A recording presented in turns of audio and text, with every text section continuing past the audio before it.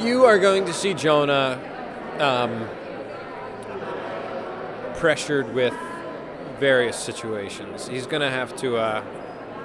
He's going to have some things to sort of work his way out of. He's going to get into some muddy water, but he's going to evaluate and learn from his mistakes. I think that kind of sets him apart. I think from other people in the show, from other some of the other storylines.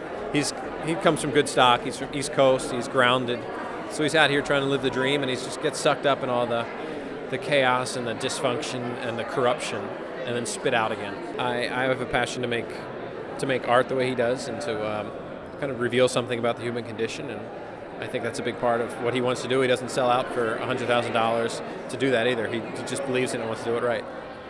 I think his only motive could be that he's sick of being labeled the nice guy. So he said, you know what, I'm going to show them. I'm going to murder Sidney Andrews. I think that's the only motive he would have.